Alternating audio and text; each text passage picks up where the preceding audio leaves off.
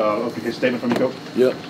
As always, and for anybody that's new, man, we always give the Most High's praise. To God be the glory. What a fun game to be a part of.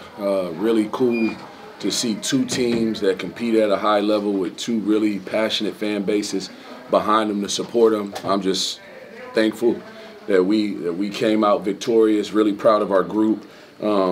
Because coming on the road in a Big 12 environment and getting a win like this, it just continues to establish the things we want to do and who we want to be as a program. Okay, we'll open up questions for the players first. Leo Haggerty, Abdur Sports. Two questions for both of you.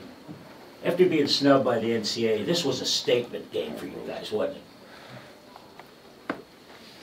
it? You say it. No, you say it. Somebody. No, I mean, you know, I think the biggest thing for us was,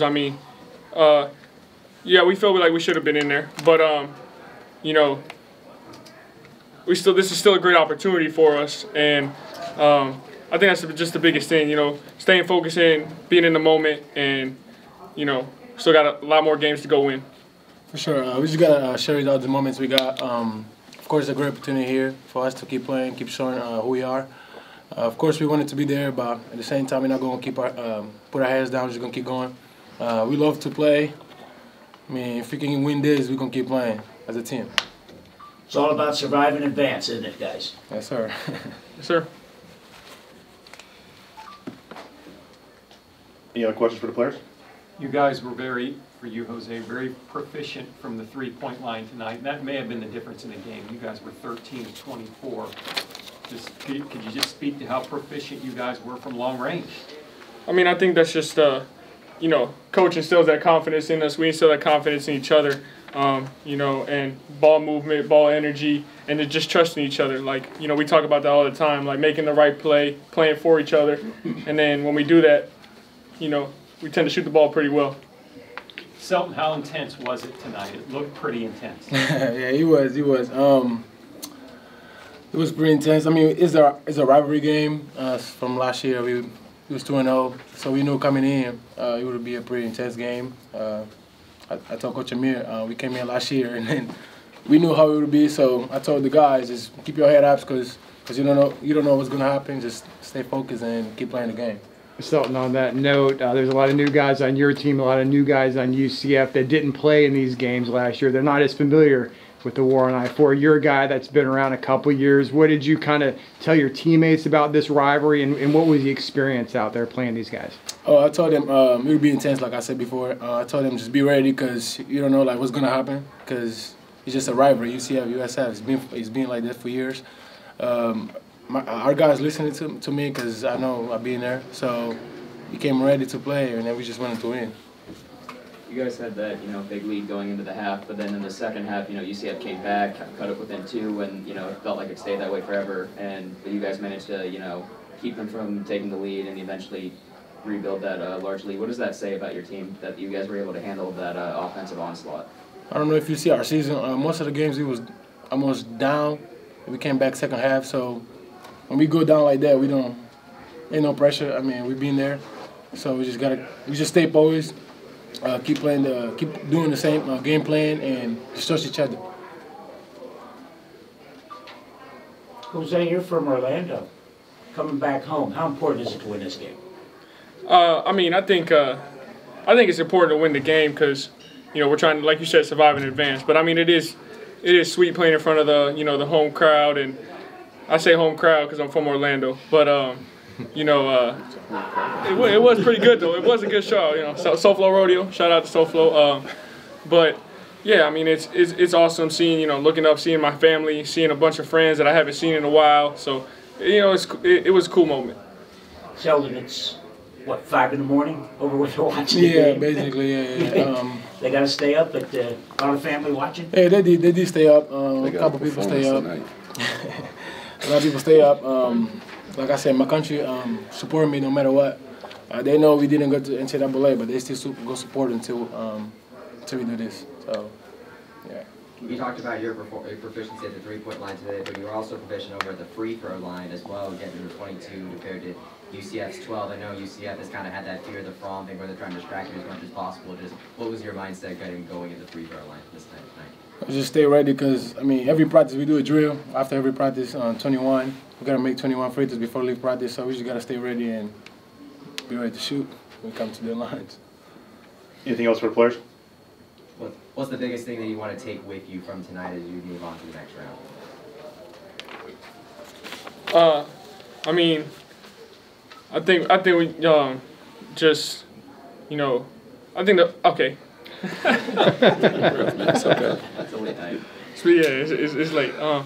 Man, I would just say like we gotta watch it and learn from it, and then flush it and move on. I think the biggest thing is breaking it down, seeing what mistakes we did, and then fixing those for whoever we play next. All right. Thanks, guys. Appreciate it, guys. Yeah, thank you, guys. We're done. You go on that one. I'm saying we're in the locker room. Funny, bro. All right, we'll open it up for Coach. I can hear you, Leo. You don't need that microphone. Coach, you're going to get these. Coach, 2 questions. Yes, sir. Every run UCF made, you answered. How proud of your guys of that? Yeah, I'm very proud of them because it's something that we've been talking about since last summer. I've told you this story before. We make our summer workouts in the weight room very intense, and every Friday we go outside the weight room. We find somewhere on campus in Tampa, and we do what we call a Friday road game for nights like this where we take them somewhere foreign. They hadn't been. They don't know what to expect. And our strength coach, Cody DeQuitz, I think he's the best in the country. Because he's passionate. He loves these guys. He cares about them. But man, he comes up with some hellacious workouts, right? And it puts them in adverse situations that they have to depend on one another. Their response has to be good in order to get through it. And nights like tonight where UCF, they're a good team, man. They're well coached. I think the world of Coach Dawkins. I truly do. I know it's a rivalry, but I think amongst, coach to coach, you look at how a guy runs a program and the success that they've had. The one thing I'm not is a hater. Like, I'm going to give props where props are due, So to be able to respond in this environment against that team, that coach, man, I'm really proud of them. And I'm proud of those Friday road games. They're only going to get a little crazier this summer. Coach, at the park or the rec center, Yeah. all you say is who's got next. Doesn't even matter who shows up next. I said it on the radio, as the great Bart Scott said, can't wait. Can't wait. Yeah, question right here. Was it Bart Scott? I'm right? Bart Scott? For the Jets? Wasn't that his last name? Yeah. Bart Scott? Yeah. Can't wait. Coach, in your first season as USF head coach, you've already led this team to a postseason victory, the first in a while. So I'm curious, personally, how does this win just feel for you? To be honest, I hadn't thought about it. And again, I know you were UCF, so you hadn't heard this before. I'm one of 13 siblings, or kids.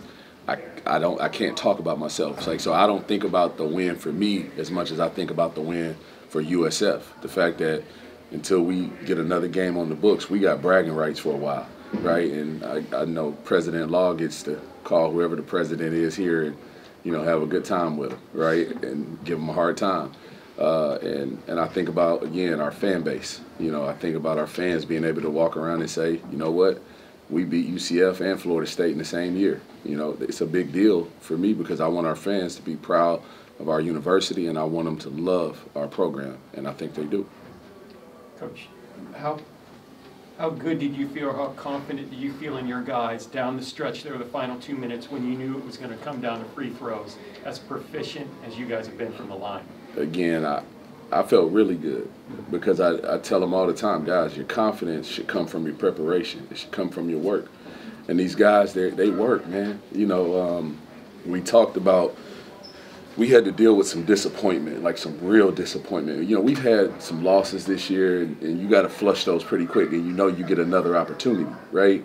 But when you work as hard as we worked and did the things that we did, and you don't get the invite to the tournament you wanted, it stung a little bit. But as I told them, I said, look, guys, I told you a long time ago I'm in the business of building men.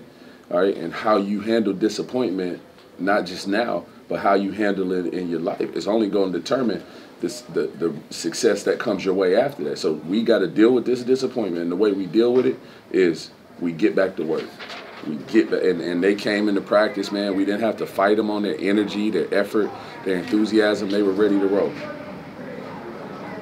Coach, when you came in to coach this team, you weren't sure the next time that these two teams, this rivalry was going to get played again, being in different conferences. This tournament gave the opportunity to experience that rivalry and see the emotions that rivalry can kind of, elicit firsthand with some of the incidents on the court tonight. Just what was your experience out there seeing this rivalry kind of play out? You hear people talk about rivalries, right? And you really, I've been some places before. I spent some time as an assistant at Murray State, and people would talk about Austin Peay and Murray State, how it was a rivalry.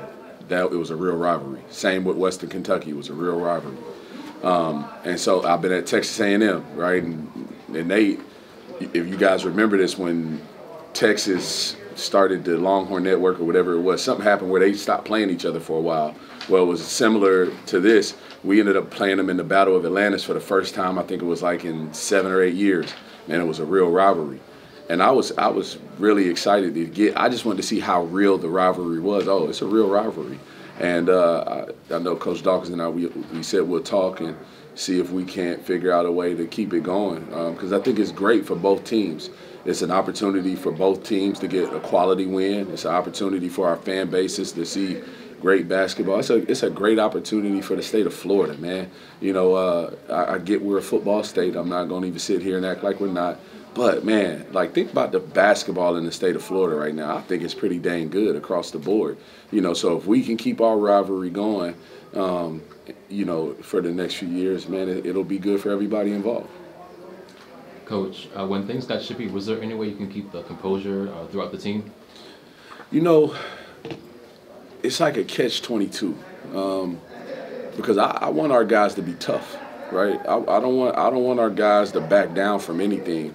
But as I tell them all the time, I'm not young, but I try to stay young by being around them. And the great street poet Nipsey Hussle, he has a song called "Double Up," and Dom Kennedy in that song, he has a bar in that song. It's such a strong message, and I talk to our guys about this all the time. But the bar, he says, sometimes your response is the reason you exist, right? You think about that, and I tell these guys all the time, man, they're gonna go out, they're gonna be college kids, right? But they have to have a certain level of emotional maturity to be able to make great decisions. So whether it's off the court, whether it's on the court, we got to have a high level of emotional maturity, and I'm on them about it all the time.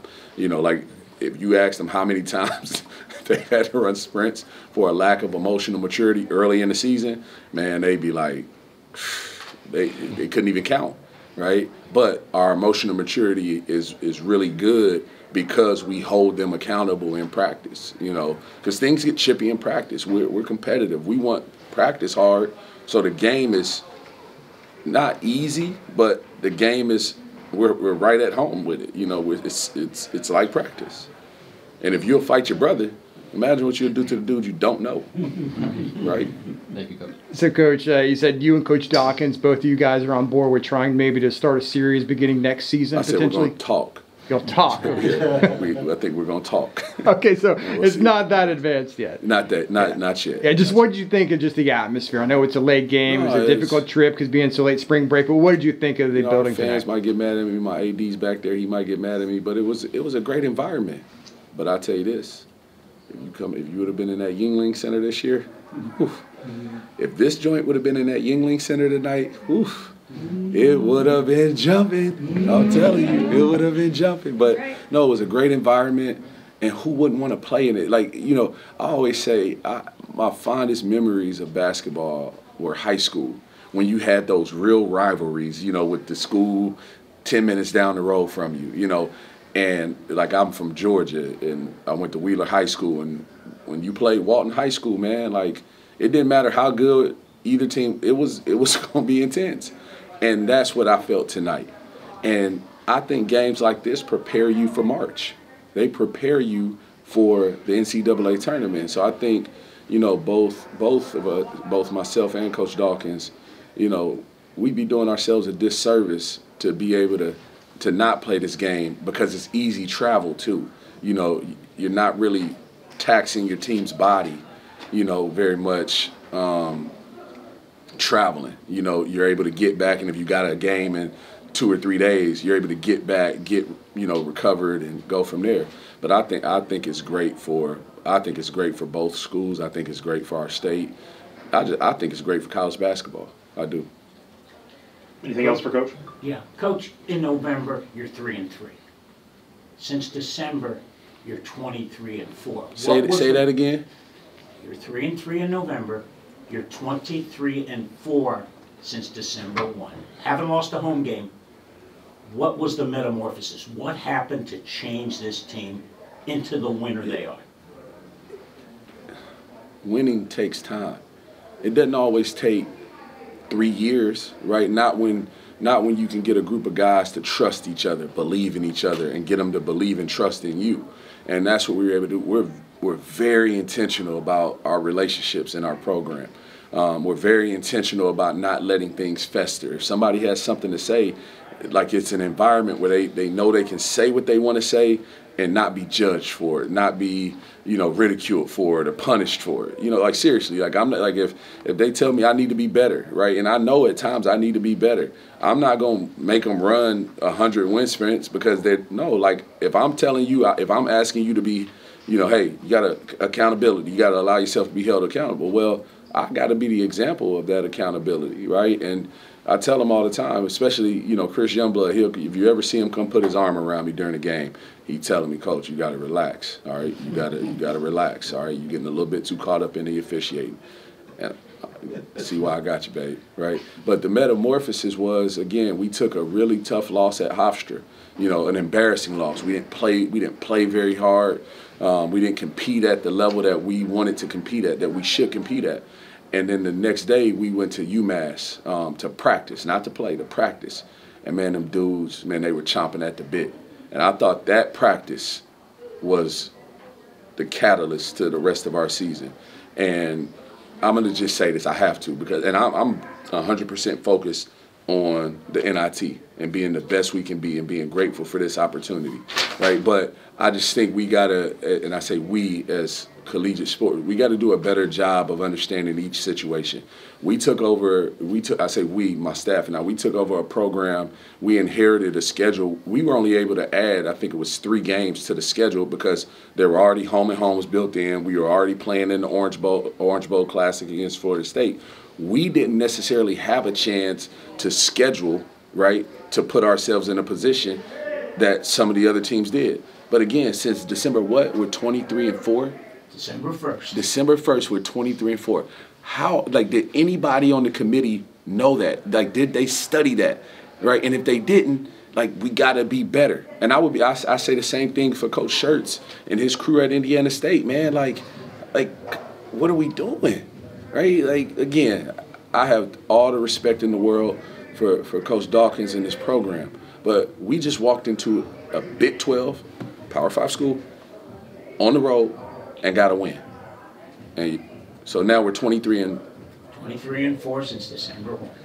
Man, what we doing? But you know what? It is what it is. Their fault. They don't get to see our brand. Everybody in the NIT does. Coach, Last question. We've talked about how this game has, you know, in a major sense of, you know, with the rivalry, how big it is because of the rivalry. But obviously, this is the first game in a tournament. So how do you pivot from a game like this to get to the next round against either Villanova or VCU? Yeah, the season, it teaches you a ton of different things. I can remember playing FAU. We played FAU on a Sunday, and, I mean, it was a great game, great environment, really emotional, high-level game. And then we had to turn right back around, I think, and we played that Saturday. And so we allowed them to enjoy it for about 24 hours, and then they got to flush it. We got to move on because, you know, who knows with the seeding and however it goes, but whether we'll be at home or on the road. But you're going to get a good VCU team and a national championship program team like Villanova. We got to flush it because we want to keep playing. All right, thanks, everybody. Thank you, guys. Thanks, Coach. Thanks, Coach. Absolutely.